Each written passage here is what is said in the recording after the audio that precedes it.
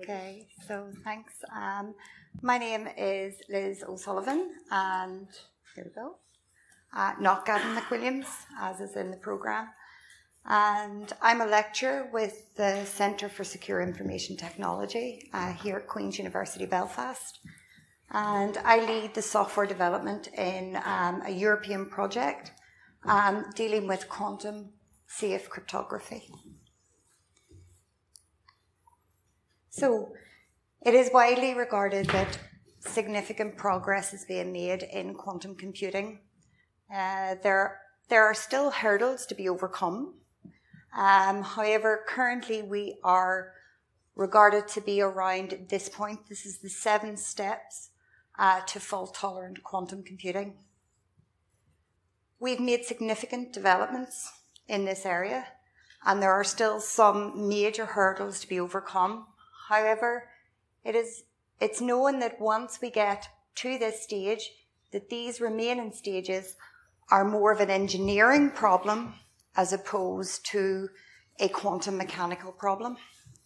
So we really have the potential of a quantum computer being realized within the next 10 to 20 years or so. There are various estimates around there. Indeed, there are some who are still very skeptical about whether they will materialize. However, in terms of security, we cannot ignore the threat. So, cryptography is the foundation of security. It underpins all of our secure communication infrastructures, and we have to worry about when a quantum computer becomes a reality, because there are certain quantum algorithms that affect significantly or break our current cryptographic systems. So our AES, which is our symmetric key cryptography, and our hash functions are vulnerable to an attack by what is known as Grover's algorithm, and it's a search algorithm. So the effect of quantum computers on these types of algorithms is not as significant as it is on our public key cryptography. What we will have here is a quadratic speedup. So in order to mitigate that, we simply increase or double the sizes of the keys. Here it says AES 256, larger key sizes needed. However, currently the advice is that AES 256 is known or is believed to be safe at present. So if your system, you're being advised that if your system is not at the AES 256, or you're not using SHA-256 or SHA-3 algorithms, then you need to start planning your systems to do so. In terms of our public key cryptography, these will be completely broken. In principle, Shor's algorithm completely breaks all of our current widely used public key cryptography.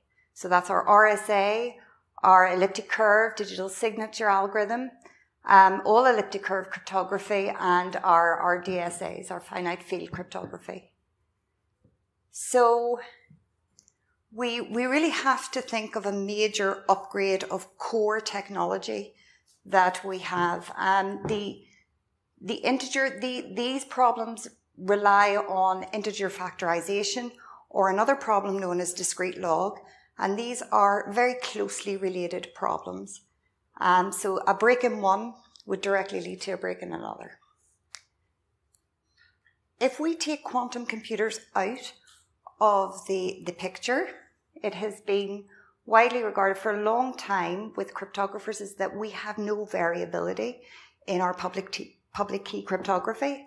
So this is not good. So we have wanted for a long time to have a set of cryptographic algorithms that rely on different underlying hard problems than our current systems. So Shor's algorithm came out around 1994, and ever since there has been The desire to build a quantum factoring machine has intensified, obviously. According to the Snowden reports, the NSA funded an $80 million research program to build a cryptologically useful quantum computer.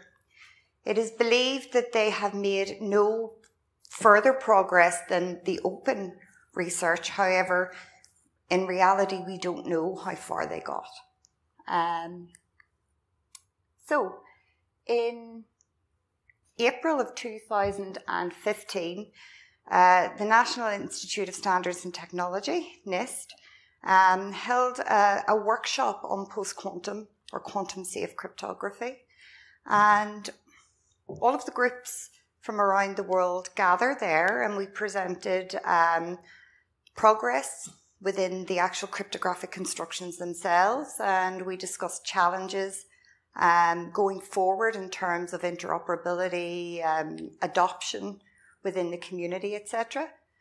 And then in August 2015, the NSA announced that public key cryptography in Suite B, cryptographic Suite B, will be transitioning to quantum safe cryptography. NIST have launched an open competition, and that's how cryptography is developed these days. And the call opened in December 2016. The submission deadline is this November coming, and you should expect candidates to be announced around 2021, 2022. There needs to be a period of around 3 to 5 years of open evaluation and research on these algorithms. In addition to the theoretical candidates, we will require evaluation of hardware and software implementations, investigations into the physical security of the algorithms. And so this will be around our side channel analysis. Typically, particularly for embedded products, our implementations have to undergo a series of cryptographic tests, well, physical tests for physical robustness. So we have a lot of side channel analysis to do here. And then, of course, we have to investigate the embedding of these algorithms into our widely used protocol systems, etc., such as our TLS, our IPsec, and work in this area is already progressing quite well. Google has an implementation in TLS, and the Strong Swan project has an implementation of the Bliss digital signature schemes. What the advice from both from NIST and from the NCC here in the UK is that anybody who has any types of cryptography on their system to prepare their systems for a significant change in core algorithms. However, many organizations that require long-term security, so for example, if they're deploying a system now and the lifetime of that system is perhaps 10 to 20 years, those organizations are already considering this type of technology. It's not ready in terms of a very high security. There's still very much work that we need to do. However, a lot of major organizations, government agencies, etc., and high defense security suppliers are putting this in as a backup technology. So we've probably all heard of D-Wave. D-Wave is an adiabatic annealer, and it's an analog device, and it deals with optimization problems. D-Wave have visited us twice here in Belfast, and this machine is, whilst it can implement Shor's algorithm, it is not really a scalable way to do so. So this is not being considered a threat at present. So what is the cryptographic community doing about this? So currently, the research and the technology is being developed in this area, known as post-quantum cryptography or quantum safe cryptography, depending on what side of the pond that you're at. And the current leading strategies that we have are code-based. So this is our Macaulay system and Naditra systems. And these mainly only offer encryption. We then have our hash-based technology, so our Merkle tree structures. And here we have the Sphinx scheme and the XMSS, but these only offer us signatures. We have multivariate quadratic, and we know now that these aren't really very practical at present. And the next major scheme or strategy is lattice-based cryptography. There are other kind of methods or methodologies coming out, but they haven't received the amount of attention from the research community that these candidates have had. So we may see more appearing in the future. I lead the software development on this project, which is a Horizon 2020 project. It's called SAFEcrypto, and I'll speak a bit more about it throughout the talk. We have chosen to focus on lattice-based cryptography, and there are a number of reasons why we've chosen that. The underlying operations can be implemented very efficiently on embedded devices, and they are amenable to parallelization for GPU systems. They currently go very well onto FPGA devices. And for example, an equivalent design on an FPGA device for RSA and a particular scheme known as the GLP scheme in Lattice demonstrated a speed-up factor of almost 15 times RSA. So they're already very efficient, but there are still some hurdles that we need to overcome in these constructions. One of the very promising areas is that it allows for other constructions and applications beyond encryption and digital signatures. So we all know that we need key exchange for setting up a key establishment process over public IP networks. And we can achieve these with lattice-based cryptography. And an example of this would be the New Hope scheme, and that's in the beta version of the TLS, Google's TLS. We also have these more higher functional cryptographic schemes that are starting to really progress. This is identity-based encryption, and identity-based encryption is not a new scheme. It was proposed by Adi Shamir. For those of you who don't know, Shamir is the S in RSA in 1984, but it was only really solved in terms of the encryption around the early 2000s by Bonnet and Franklin. This scheme is an alternative to PKI, so public key infrastructures, and it's particularly attractive for constrained networks because there is savings to be made. There's no certificate that has to be transferred over the wire, etc.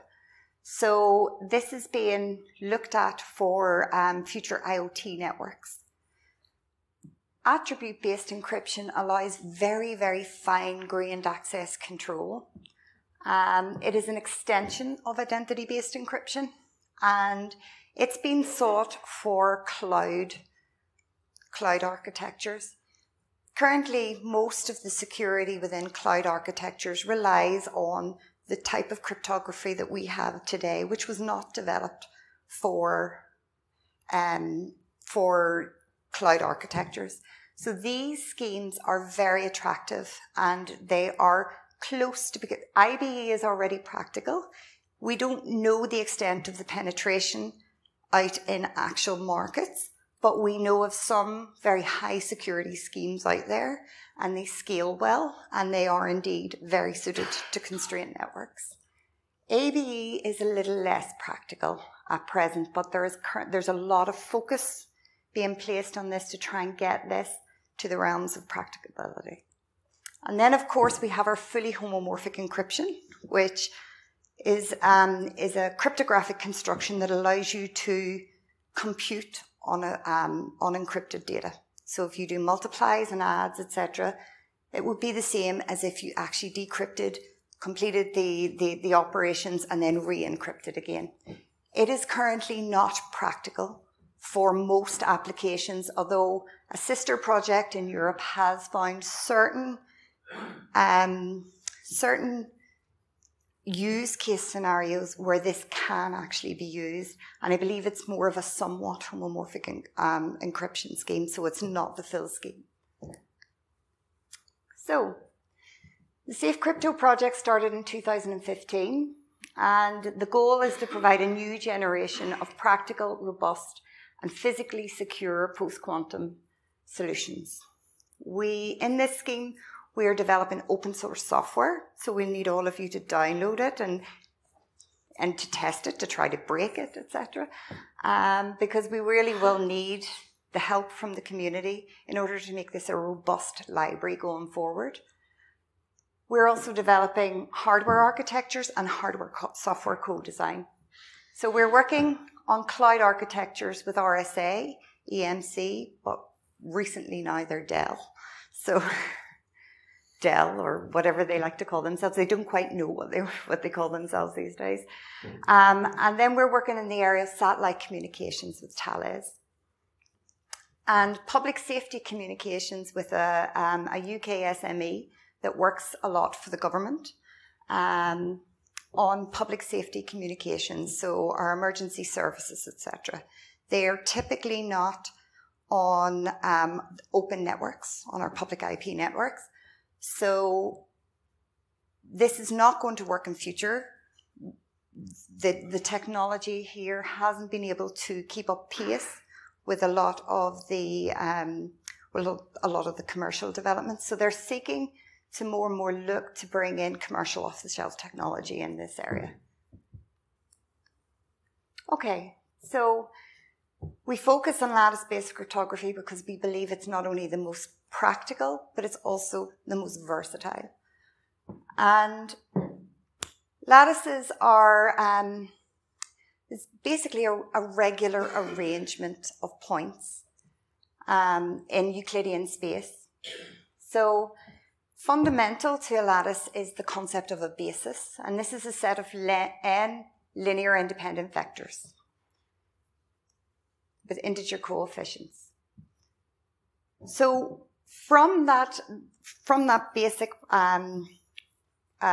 concept, we have fundamental hard problems on which most of our, all of our lattice-based cryptography is built upon. So we have the closest vector problem, and that has proven to be NP hard. And we have the shortest vector problem. So in the closest vector problem, you are given an arbitrary lattice and a target vector, not necessarily on the lattice, and you're asked to find the closest vector to that target vector. In the shortest vector problem, you're given an arbitrary lattice, and you're asked to find the shortest vector within the lattice. And for high-dimensional lattices, these problems are computationally infeasible. In addition to that, there are the average to worst case hardness proofs, and we don't have that with our RSAs or our discrete logs. We rely on our knowledge of how hard those problems are simply because they have stood the test of time. We have no way of analysing in a theoretical way how hard these problems are. Also with lattices, there is currently no quantum algorithm known to us today that completely breaks these. There is some research to do with maybe speeding up certain problems within bounds, but there's no fundamental break the way that we would have with Shor's algorithm. And it is incredibly difficult to build new quantum algorithms. That is known in quantum, in physics, and in computer science in general. So the current favoured approach and the most practical approach is this concept of learning with errors. And it's actually the ring learning with error that we actually use the most, because this offers us the most efficiency in terms of reduced key sizes and indeed the operations.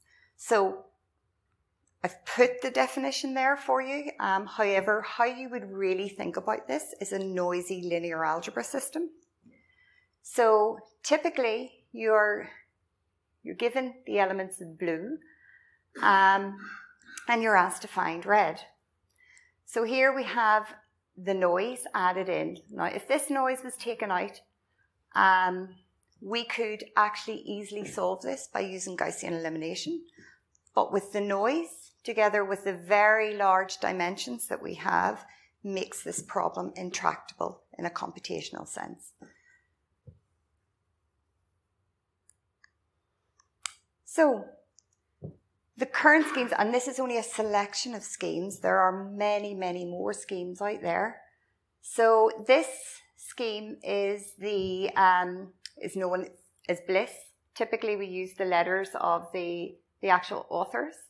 So this is mainly by Leo Dukas and Vadim Lubashevsky. And this is known as the Bliss digital signature scheme. And this is this is Bliss B. And this is the scheme that you'll find in Strong Swan.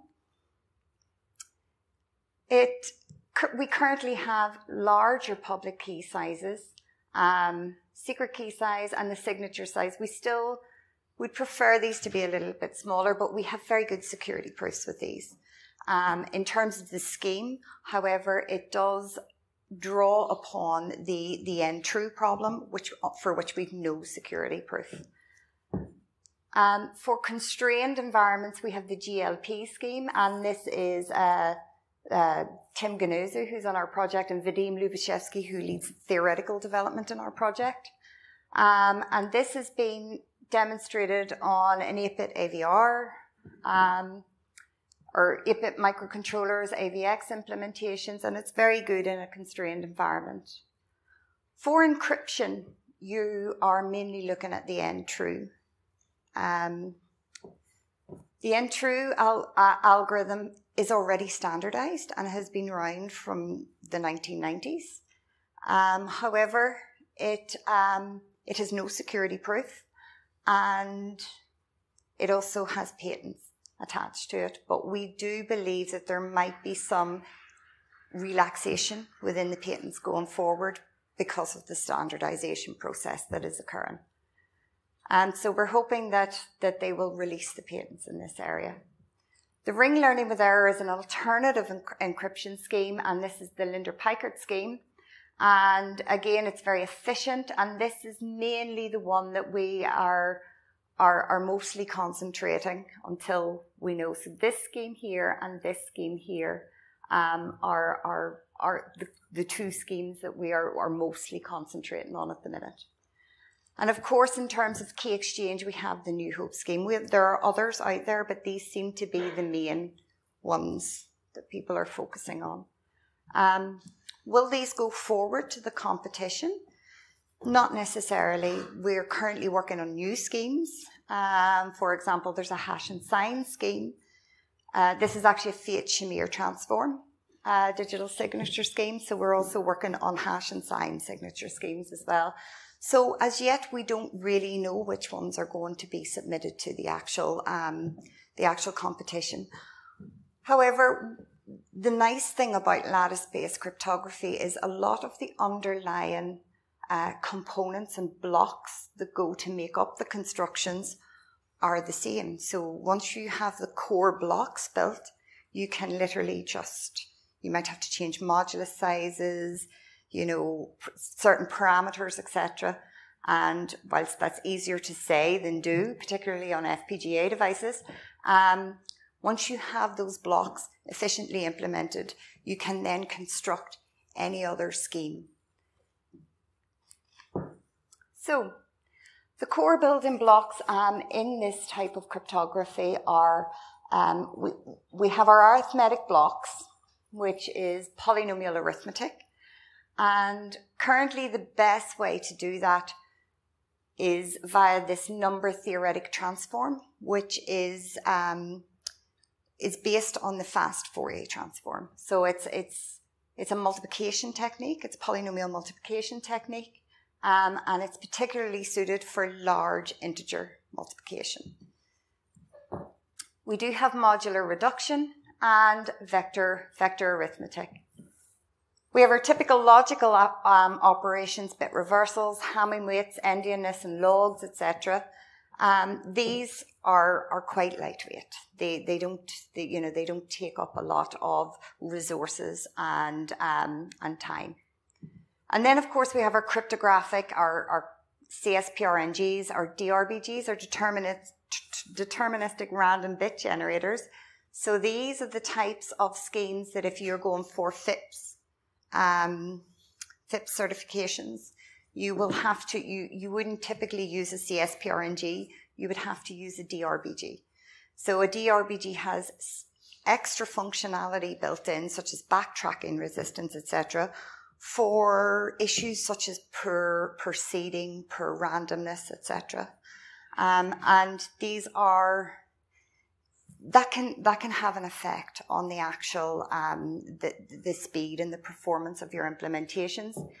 CSPRNGs, for example, are stream ciphers, etc. Or salsa or cha-cha-20, which is it's the replacement in Google's for RC4 TLS, and of course we have our hashes, etc. So I've deliberately skipped the Gaussian sampling because this obviously plays into this relatively new component that we don't see in any, we've encountered modular reductions, maybe not NTTs as much in our traditional, cryptography, but we have this addition in discrete Gaussian sampling. And whilst this has received a lot of attention in the past, this is probably receiving the most research at present in terms of the literature. And indeed, it is a significant component. You're okay. So there has been several suggestions and algorithms developed in the literature, and the type of algorithm that you will choose will obviously depend on your application and your target device. For example, on an FPGA device, and it really does depend on how much block RAM, etc. you have available, but the overall winner, if you want to use that term, would be your cumulative distribution tables. So holding tables within your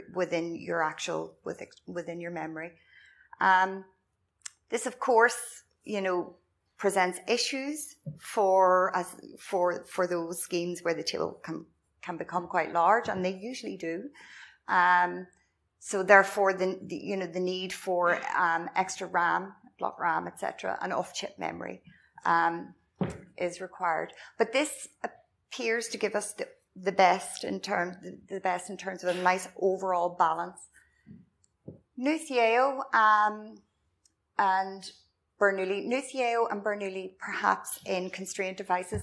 Bernoulli would be our choice if we were going to an ARM or an 8-bit microcontroller, because there wouldn't be an awful lot of looping in this type of algorithm. So it appears to be the best performing algorithm for that specific target device. We have recently developed a ziggurat, an embedded ziggurat implementation. It's not embedded in terms of you can go, there is some ASM instructions coming into it. But if you want a general, all-purpose, flexible sampler in software, this in our current tests is performing the best at present. So this looks like to be our, our winner in software. So this would be our winner in hardware, and this would be our winner in constrained devices. New CAO, I still think there has a lot of development to be had there. There are groups in Belgium working on SIMD implementations, etc. So we could see that change in the course of the evaluation period. So just to give you an overview of our current results, typically most of the work is being done at the minute. We're looking at the entire schemes, but a lot of our work has been around these Gaussian samplers. These are not necessarily the most intensive parts of the actual cryptographic constructions, but they are a significant component.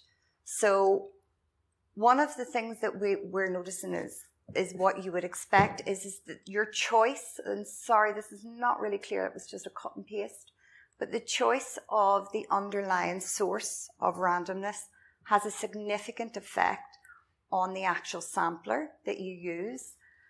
And this in turn affects your encryption scheme or your digital signature scheme. So for example, in this study, we took two AES. So here we're using the Intel AES algorithm, and this is just the standard AES DRBG. We've looked at, this is SHA-256 hash and a SHA-5112 hash DRBG, and then we looked at the Blake hash functions. We've CHA-20 SALSA for our stream ciphers, and then we took two non-cryptographic safe random number generators. So this is Isaac, and we developed this in a 64-bit implementation of this KISS, Keep It Simple Stupid. This KISS was developed by Marsaglia and Sang along with the Ziggurat sampler. So we thought it would be rude not to implement that one. So here we can see that, that our non-cryptographic, our non-CSPRNGs are showing significant performance.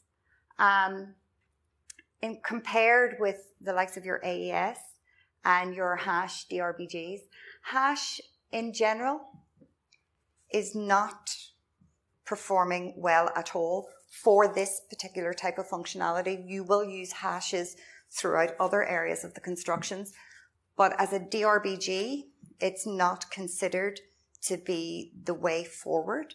And indeed, NIST, when we published this paper, and NIST have since confirmed that if you need to implement a hash or a DRBG, which you do need to for the competition, that the AES DRBG is the preferred method going forward. So if any of you are thinking of submitting to the competition, AES seems to be the way forward here.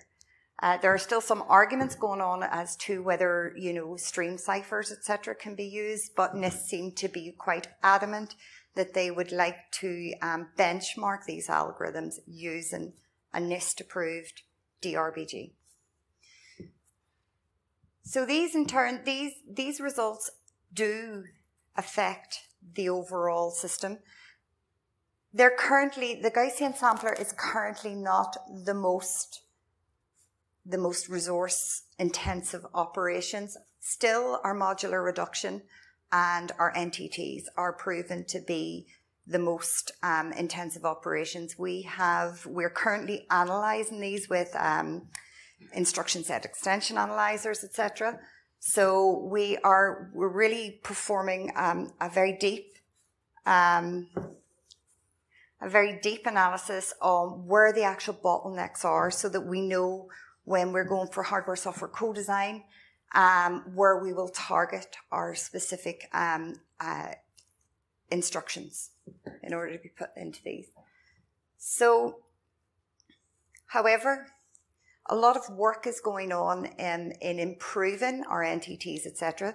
So, whilst currently this may be masked by the polynomial arithmetic, etc.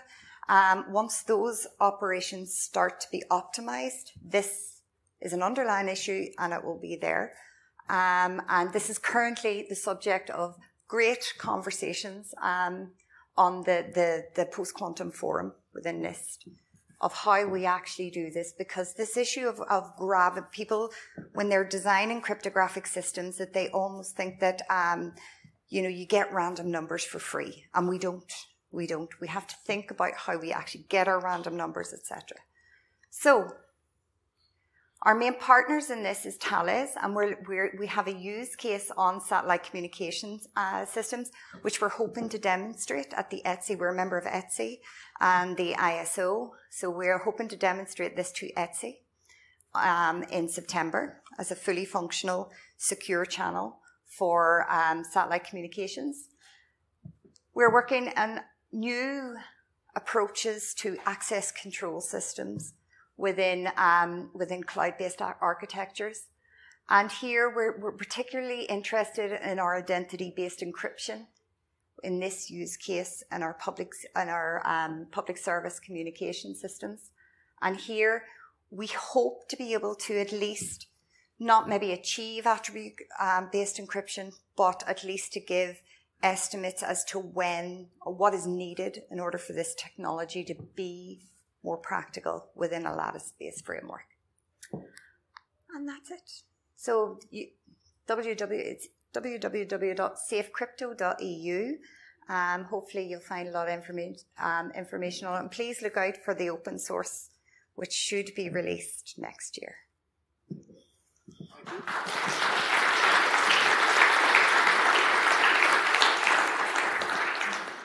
I'd like to open the floor to some questions if it's going anyway. Just put your hand up and bring the mic over.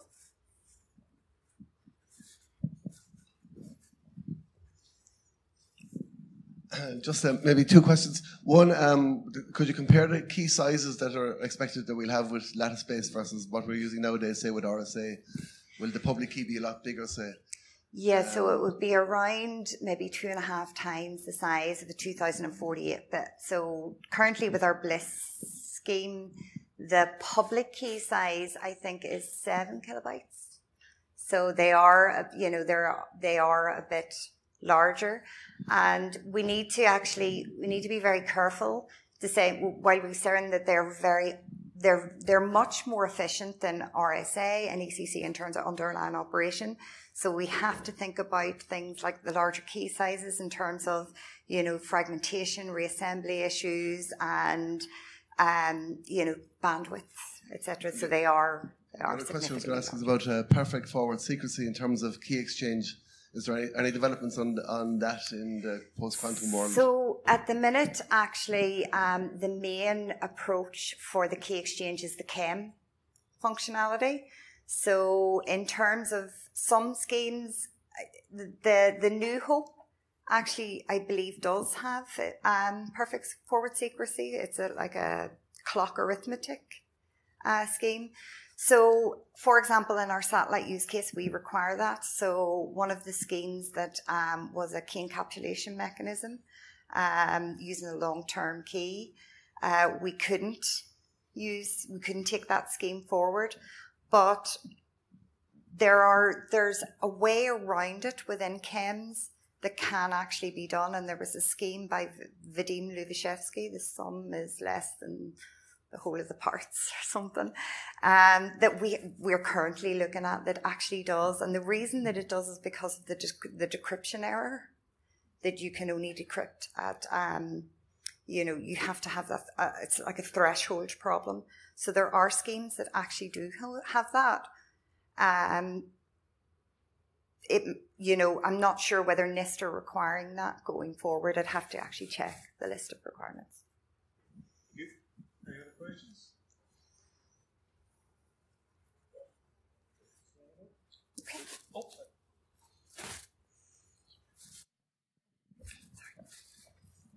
So apart from lattice-based, is there anything else sort of that is? So what I believe is another approach is the hash-based digital signature schemes. They are perhaps an option if you're looking for code signing. That is one of the use case scenarios where that might be an appropriate signature scheme to go for. It's there are issues with it. You're required to keep state, which can be demanding. And so for many applications, it just simply won't be practical. But they are a good option. In terms of the Macaulay signature scheme, there is still, the problem there is that the secure schemes are based on GOPA codes and they are still quite large.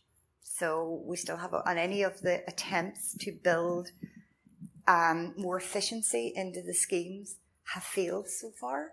So we don't really have a way to go there. So currently, and this is my own opinion, please don't say that this is the opinion of the community, but currently lattice-based gives us the most versatility. And then hash-based for specific instances. So it really will be, and one of the things going forward in the NIST competition is that they won't select just one. They'll give a range. So that you might actually have, so currently we can only achieve key exchange with lattice schemes. So we're likely to see a lattice scheme being selected there. However, in terms of signatures, they may select both the hash scheme and a lattice scheme. So they've definitely said that it will not be just one scheme that you will be required to implement. There will be a range of choices that you can choose, and then they will give guidance on what particular scheme would be suited to what particular application. All right. So the mathematical problems that our today's algorithms rely on, they are supposed to be hard to solve, but actually there's no formal proof that they actually are. What about these lattice-based encryption? Is there a formal proof that there is no efficient algorithm to compute the basics and there is. decrypt? There is a quantum reduction that was presented in around 2005, I think, by Oded Regev, who's a quantum physicist, works a lot with Daniel Michiancio, etc. And so they, and Vadim Lubishevsky, there is a quantum reduction, so it's a proof of the quantum hardness of lattice-based cryptography. However, we must always remember that there's an awful lot of unknowns with quantum computers. Until we actually have a fully functional, scalable quantum computer, we cannot verify anything, any of the claims for any of the schemes. We can have certain proofs going forward, and we certainly know that there's no way that in order for us to actually, to break the algorithms. But we, like everything, I don't think we have any proofs per se. And in the same way as that a security proof will not prove that your implementation is secure. It just gives you bounds and tightness and in terms of the analysis that you do. You still have to cover all of the physical robustness, etc., of the actual algorithms themselves. So whilst I say yes, we have a proof, but we must always be careful, and definitely we do need more research in this area. Thank you.